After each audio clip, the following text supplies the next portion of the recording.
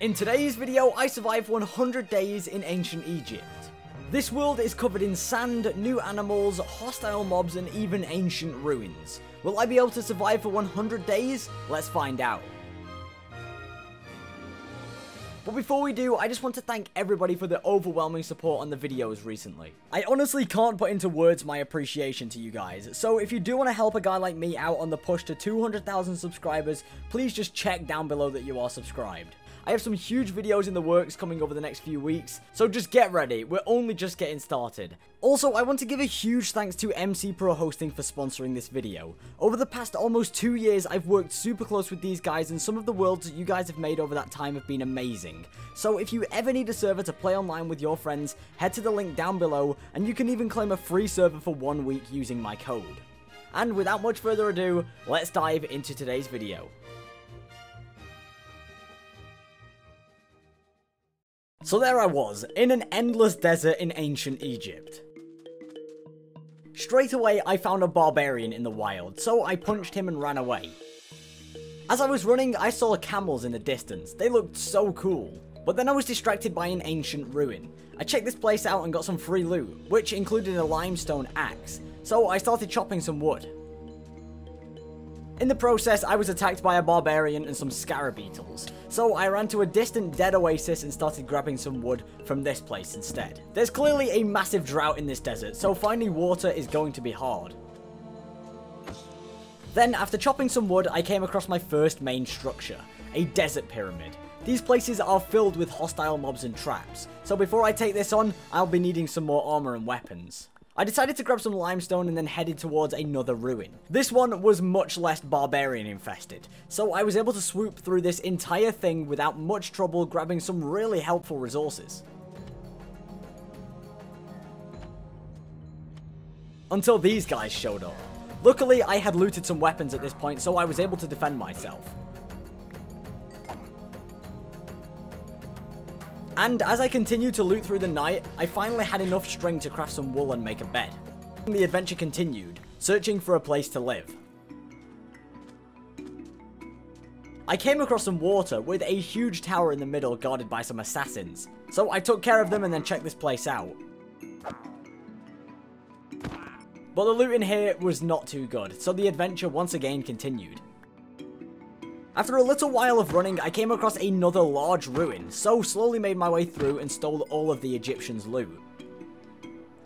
I was able to get myself a full desert armor set, and it came at the perfect time because as I got an insanely rare chest piece, 2 more barbarians started attacking me. But thankfully I was strong enough to defend myself, and by day 2 I was already suited and booted and ready to continue to explore. In this ruin, I found a pyramid treasure map, which I decided to follow. On the way towards it, I stumbled across an ancient village, and since it was nighttime, I decided to sleep here and check it out in the morning. When I woke up, from a distance it seemed to have a farm, which is something I'm in desperate need of because I have no food, and there aren't exactly many cows and sheep wandering around in the desert, unfortunately. So with that information, I decided to start setting up a house right here. I used up all of my limestone and had to go mining for more, and in the process I came across a cave, which I was able to get some new ores from. And I also got the chance to explore a stone dungeon, which had a very unhappy stone guard inside that didn't want me there. On day 6, I resurfaced with a load of limestone to finish off the outline of this house. But as I came up to the surface again after grabbing some more, a sandstorm rolled through the area. So I had to finish the roof quickly to save myself from sand building up inside of the house. Once the sandstorm had blown over, I decided to set off on the search for some food. I found some quail, but these things were way too quick for me to catch. So I had to settle for the next best option, scarab beetles from inside of trees. These are just insects. When I returned home, I had some unwelcome visitors, so I sorted them out and then decided to go over to their houses over at the village. I was super scared of dying at this place, but I still explored the farm because I was desperate for food. But this wasn't wheat, it was emmer. And as I was farming it, they caught me stealing from there and tried to kill me, so I just made a run for it with what I had. I tried crafting up some bread, but it didn't work, so after doing some research, installing the Just Enough Items mod, and cooking some limestone, I was able to make a quern, which is a device that spins the emmer into a form of flour, and then I can add water to it to make dough, and then cook that into bread. This does seem a little bit overcomplicated for bread, but I guess we're in ancient times, we've got to do it how they did it. So the next day, I set off again into the dunes on the search for some water. I ran past so many ruins, and in the distance I could see a dead oasis. I saw trees and assumed some water would be over here. But as usual, I was wrong. This place was a dead oasis for a reason. So after walking around because I had no hunger, I finally found a regular oasis, which had so much water. I was so happy to see this stuff, because I would finally be able to make some bread and not have to walk slowly everywhere. Another sandstorm blew over as I was adding water to my flour, and then when I returned home on day 10, I spun a bunch more emmer to get flour. I found a body of water at that local village that I would be able to use for my food for now.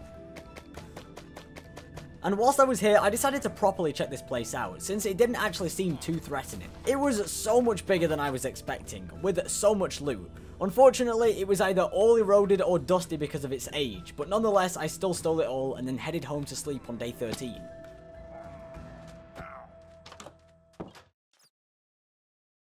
Today, I started gathering some more limestone. This was supposed to be used for my roof on the same day, but it seems I got curious and headed over towards the pyramids in the attempt to get inside. But no matter how many times I tried mining into this place, I couldn't get in. So I headed back home to research the mod a little bit more and try and find a way to get into this place. I found a video explaining how to enter, but the door just wasn't there like it said. So I just gave up and headed to another pyramid I had seen on my water search. Night quickly fell, and as I entered this place, tons of mummies started coming out at me. So I decided to run back home and sleep off the night before going back, which was a great idea. When I returned, it was awfully dark in here, so I relit all of the torches and made my way through all of the 1000-year-old loot. This place had a basement, and as I went to check it out, I found out it was booby-trapped. And not only was it trapped, this thing was a maze, which I had no idea of the layout of, and no idea what was at the end. So, being super cautious, I tried to avoid as many traps as possible and make my way through.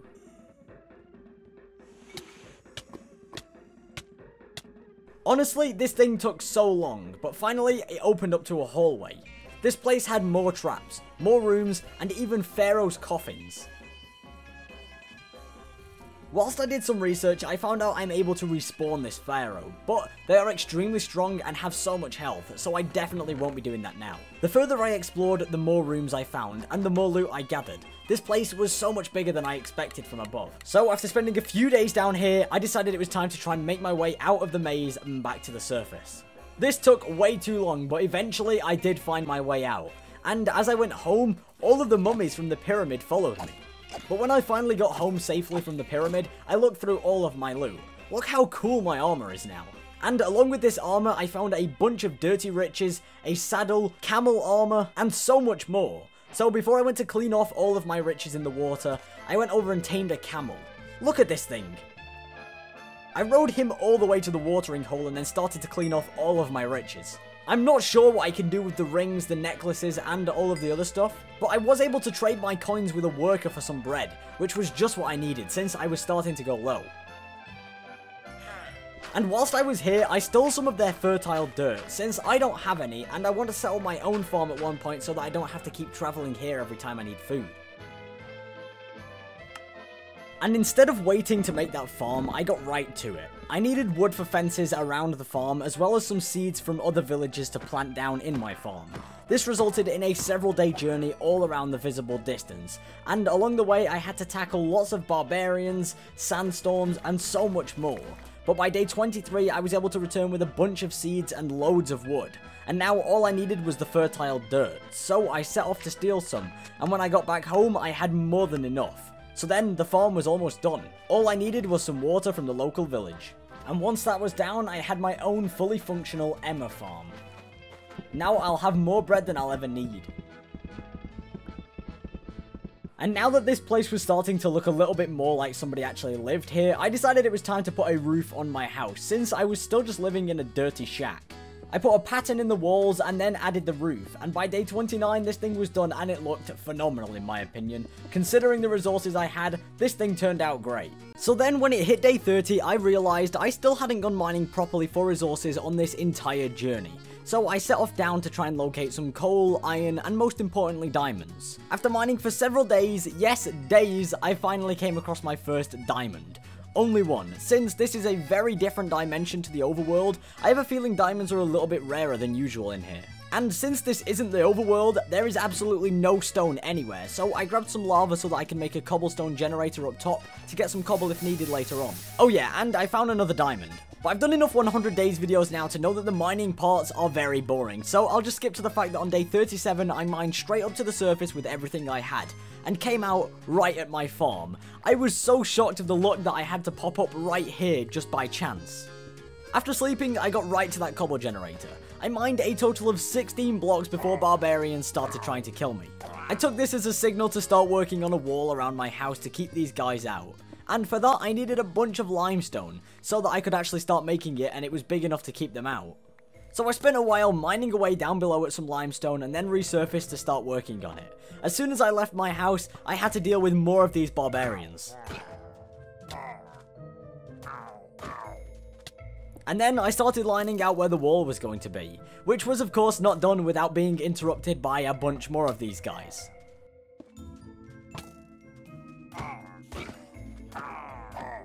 And I had to deal with a sandstorm again on day 40, which made it so much harder to see the barbarians coming from the fog. And that sandstorm hung around for 3 days, but finally after defending my land from hundreds of barbarians, it was finally done. I was secure at last. I had gone through a lot of food during this wall building, so I had to spin some more wheat the next day for bread. And then I started working on an expansion for the farm. In the process, I began to realise that the fertile soil did actually spread in a radius, so I only placed a few bits around and watched it start growing. Whilst I waited for the dirt to spread, I went over to rescue my camel that I accidentally left at the village earlier in this world. Thankfully, he was still there, so I took him back home and started working on a house to protect him from the sandstorms that keep blowing through. Oh, and I decided to name him Cameron the Camel. Say hello to him in the comments. Day 50. Yep, more mining. I needed more diamonds, so I went on another long mining journey and came up after 4 days with 20 diamonds. One step closer to full diamond armor. When I got home, I made a diamond pickaxe and went to grab some obsidian from the caves for an enchantment table. And after I did that, I went back over to the village to try and find some bookshelves. There was none here, but I did find some papyrus, which is a sugarcane replacement for the desert dimension. So with this, I spent the next few days gathering up a load of it for scrolls that I could make into bookshelves. Once again, while waiting for this thing to grow, I decided to start working on a new build, the Enchanting Outhouse. This would be entirely for all of my enchanting stuff. It took me a few days to gather all of the resources for this, but by day 60, it was complete with all of the bookshelves inside as well, and now I was able to start enchanting. Unfortunately, I only got efficiency 4 on my diamond pickaxe, so I enchanted a couple of iron pickaxes and luckily was able to get fortune 3. So with this, I'm definitely going mining again to try and get some more diamonds. And that's exactly what I did. Once again, I don't want to bore you guys with a mining montage, so I'll just say that on day 65, I returned home with 30 diamonds. And along with those diamonds, I gathered some limestone gravel, which I added to the quern and spun for some flint so that I could get some arrows. I'll need these for my next mission, because earlier in this world, I was lucky enough to get a chest of atom from an ancient ruin. But since then, I haven't gained any more pieces, and I really want to complete my armor set before the end of this adventure. So I set off to explore some ancient ruins in this world. They didn't come easy, because every ruin that I entered came along with a bunch of barbarians that wanted to kill me. But either way, me and Cameron continued to explore from one to another, stealing the ancient loot.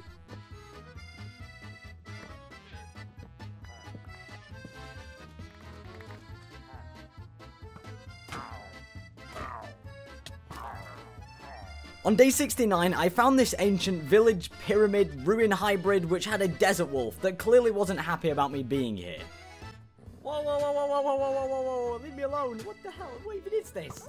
Why is this wolf dusty? Leave me alone! But once he was taken care of, I went inside of this place and found some carpet to put on Cameron. I think he really suits red. I also really liked how this village was because it was carved inside of a mountain. I thought it was so cool. And after that, then it was straight back to searching through ruins to try and find some atom armor. I found a pyramid and wanted to go inside to try and find some, but the amount of mobs in there was insane, so I just avoided it. And after running around for a little bit longer and not finding anything, I decided to head home. When I got home on day 73, I set some water around some fertilized grass to allow it to spread, and then started working on a storage house for the loot that I had gained up to now over the last 74 days. This didn't take too long, and it turned out to be a little bit smaller than I would have wanted, but it fit everything inside that I needed, so there isn't much I can complain about.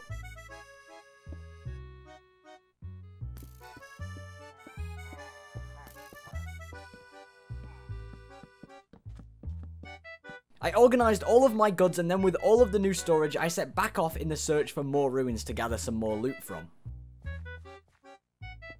I only found one new ruin on the whole of day 77, so I decided to head home after a sandstorm rolled around, and then started on a new task. Of course, there are lots of pyramids inside of this world, but you can't break or customize them until you've defeated the Pharaoh boss that has to be respawned from inside. So I wanted to build my own larger pyramid that I could put an atom portal inside of so that I can enter back into the overworld.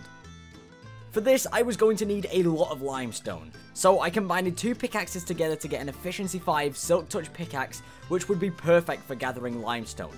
And then after doing this for almost a whole day, I left the comfort of my walls and started clearing out the area for my own pyramid. I forgot how helpful those walls are because, oh my god, so many barbarians started attacking me whilst I was building this, which made the process take so much longer. But after clearing out all of the visible spawners in the area, I started building as quick as possible, and I was able to make some great progress on this thing.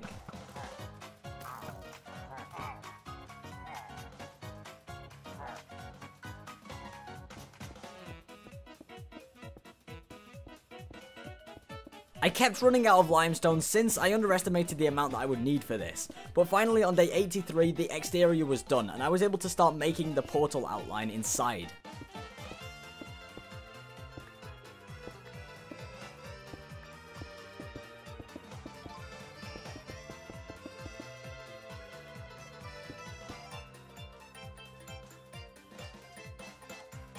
To activate the portal, I need a scarab, which luckily is quite cheap to make. And then all I had to do was drop it into the water and then the portal was created. It was time to go back to the overworld. When I went through, I spawned in a mountain biome, and straight away I gathered some wood. I could see the start of a shipwreck in the ocean nearby that I will definitely be going to loot at some point. And then I killed some pigs before heading back home to sleep off the night.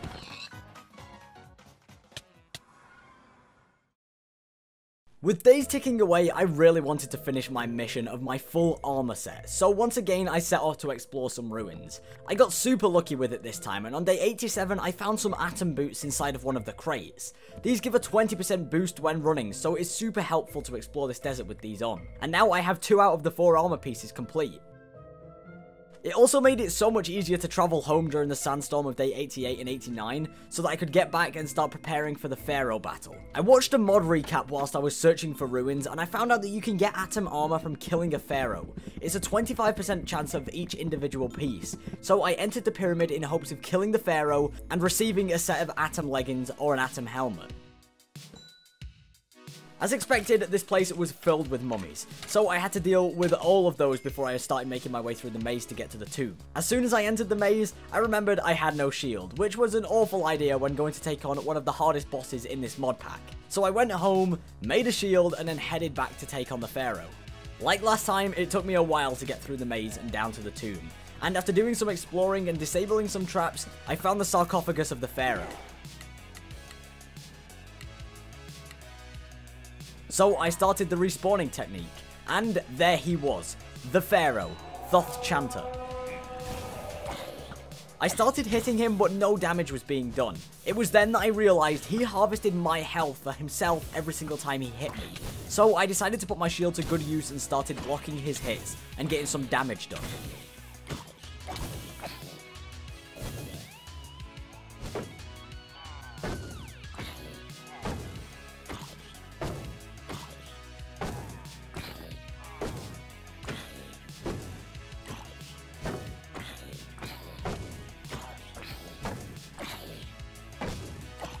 As no surprise, my shield took a beating and broke super quickly, so I had to make a run for it.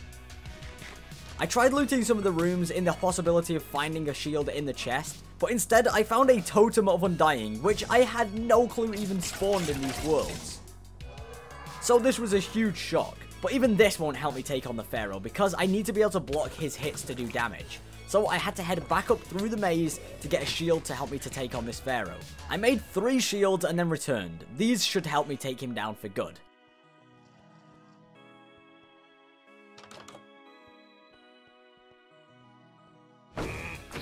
I went back in and started dealing some huge damage, and before I knew it, the Pharaoh had been taken down.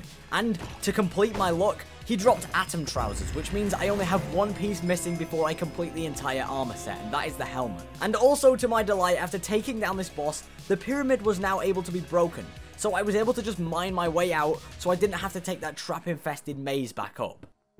And after the success of that Pharaoh, and after dropping off all of the loot, I set off to find some new pyramids to take on and respawn another Pharaoh. This armor challenge will be hard, but I'm determined to get this armor set finished. I found a previously explored pyramid on day 92, but I hadn't respawned the Pharaoh at this place, so I explored back through the maze and made it down to the tomb and resurrected this guy.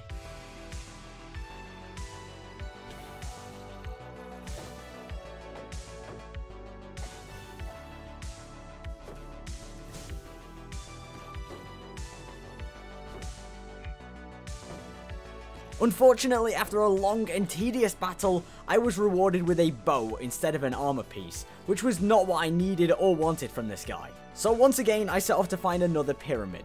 Once inside, I respawned him and the battle commenced. Pharaoh Atacron was ready to fight.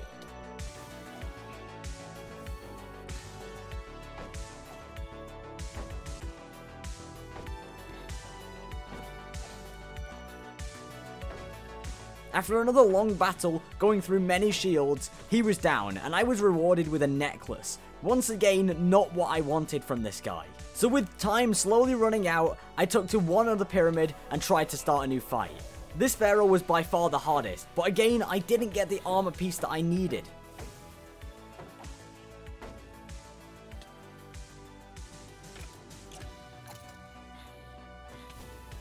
So with very little patience, I went to my final pyramid and did it one last time. This was my last shot.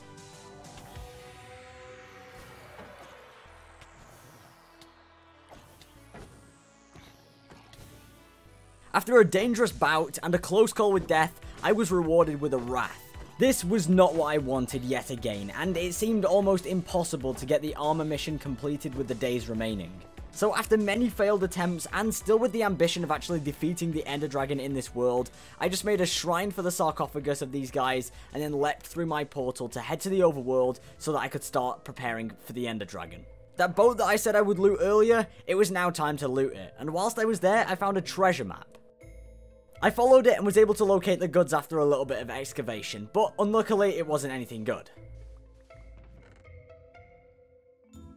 And as I was swimming home, it hit me that I have to basically speedrun the game at this point with such little time, and still with the goal of killing the Ender Dragon, I had to be quick. So I gathered up some obsidian, made a portal, and headed into the Nether.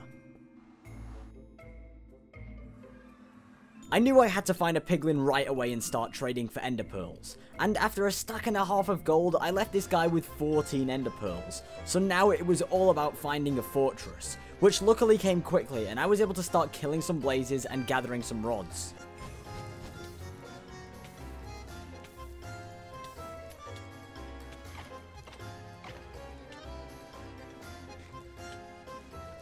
After killing a few, I left with 16 blaze powder, which was more than enough. So I made myself a portal after trading for some obsidian with a piglin, and then made it back to the overworld. Now it was time to hunt down the stronghold. On the journey, 3 of my ender eyes broke, but luckily I was prepared and got extra before leaving the Nether, so this wasn't a problem. And after travelling for several thousand blocks, the eye finally changed direction, and I knew that the portal was here somewhere. I dug down, and there it was, the stronghold. I hate how hard it is to find a portal in these places, but eventually I did find it, and I was able to add my eyes in. This was it, 99 days in an ancient Egypt desert. Now it was time for the end. Straight away I started taking down all of the towers, and this modded bow made it so easy to do that, since the arrows barely even dipped.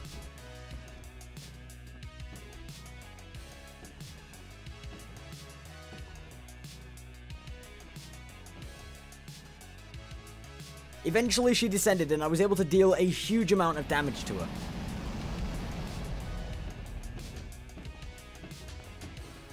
And then all it needed was a few more bow shots, and she was down.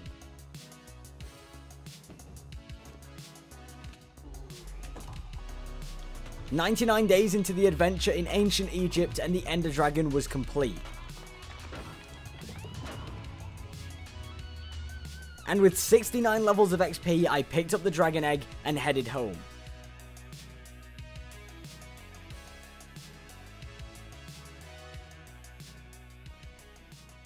Surprisingly, I missed this place.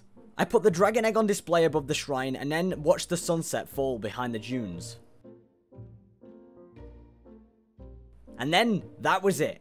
I officially survived 100 days in ancient Egypt. This mod pack was so much fun to try out, explore, learn, and play on, so if you want to give it a try yourself, the mod pack will be linked down below. And if you want to see more 100 days videos, subscribe to this channel. I'm currently working on 200 days on a tribal island at the moment, which you guys absolutely loved the first part of, so get ready for that. But for now, that's been it for 100 days in ancient Egypt.